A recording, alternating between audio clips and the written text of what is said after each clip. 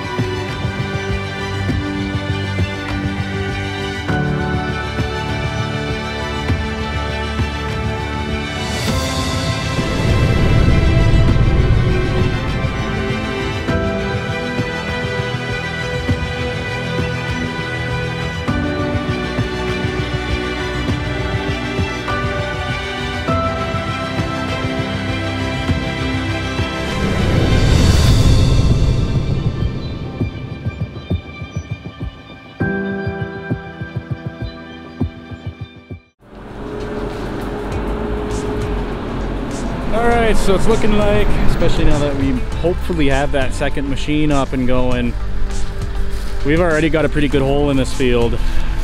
When do you think we're getting into that barley, Noah? Late tonight or early morning. That's pretty quick here though.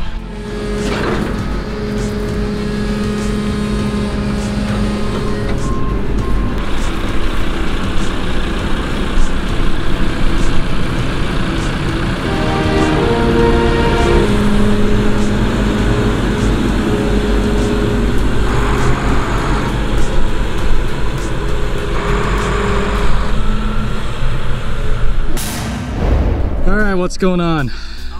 Well, we made our big move from the Petersen Farm to what we call the reservation.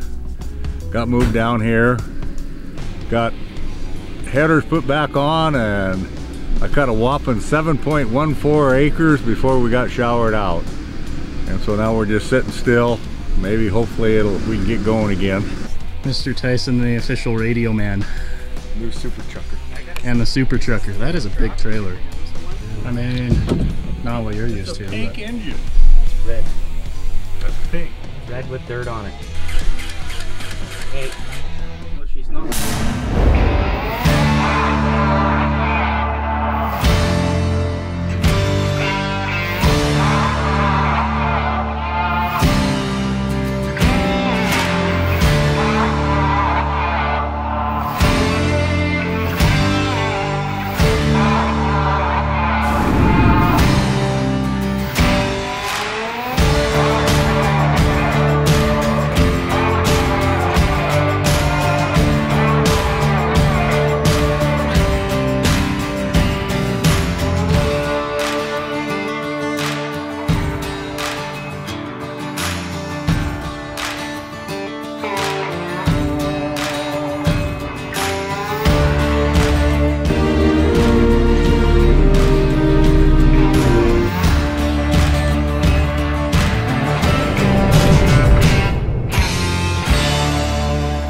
I was flying the drone there for you guys. They did a test cut of barley. Let's go see what they're saying about that. All right, Farmer Matt. So this is the mini GAC moisture tester. It's pretty handy for figuring out if stuff is too green or not, especially when that monitor in the combine is not calibrated yet.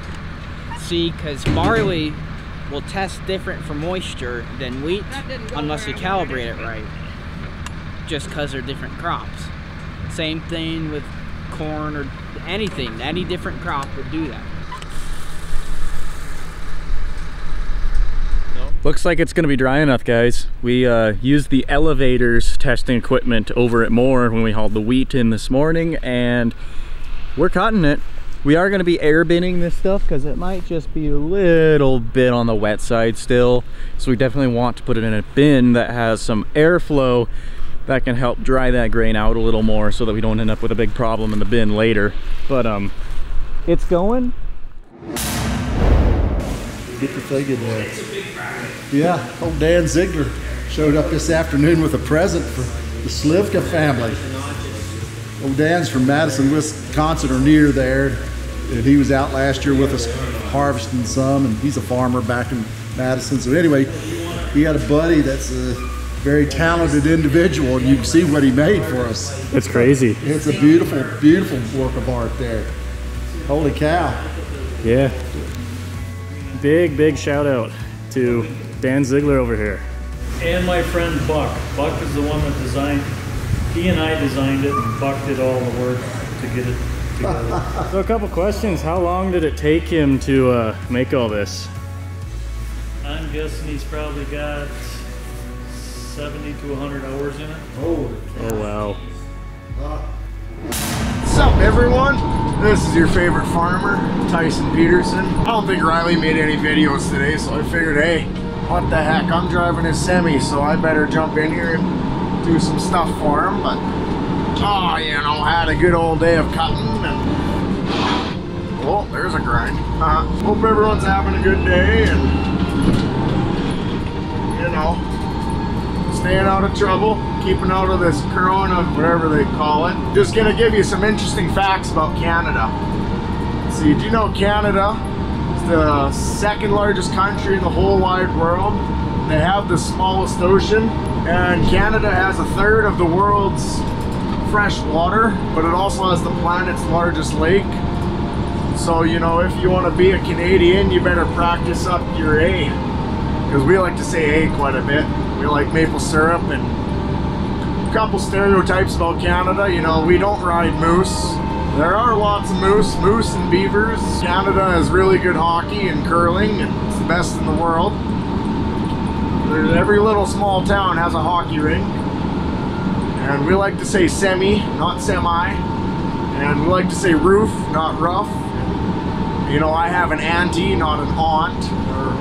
You Americans, you got a bunch of funny slang, you know. I don't understand half the crap you're saying, but I come down to the States here every year and I go combining. I've been doing it ever since I was 10 days old, that's sad.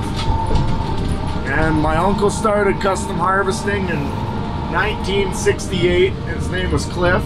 Ever since then, it's been a thing that I've enjoyed to do, and ever since I was about 13 years old, I've started really just helping out. Started out in the grain cart, ran that until I was 18, and I had my semi license, and I've been just pretty much driving truck ever since then and hauling machinery from Canada down here to the USA. And we start in Goodland, Kansas, and from there we'll work our way up here to Slivka. That's pretty much it. So hope everyone enjoyed this little segment. Bye bye. Guess what? What? It's my birthday. And? I'm old. Okay. Yep. Happy birthday. Thanks. You did awesome, Tyson. Tyson, come on, man. You know better than that. Oh, you did awesome. I want to be so fat. I'm going to share these with Dan. Barley, barley, barley, barley. Come get ya some barley. We're moving, we're cutting, we're trucking, we're doing all of the things. All of the hardest things. Uh-oh, I'm missing my gear. Oh, come on. There we go. There we go. Say something. Yes, say something. You have to interview me. You have to ask the questions. What day is it today? It's Sunday, the Lord's Day. And what are we doing on Sunday, the Lord's Day? Well, we shouldn't be working, but we are. But it's a happy day.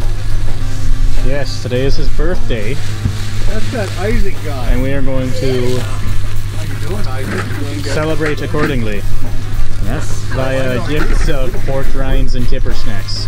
Yes, I got those for my birthday.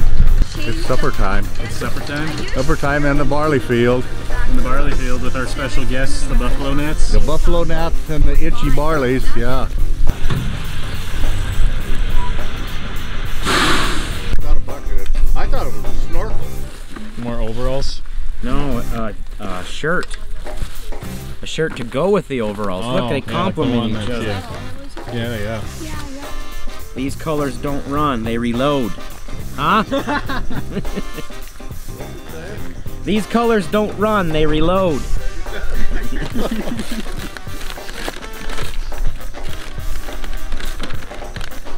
It feels like clothing. It's in a clothing box. Oh, it's the good underwear.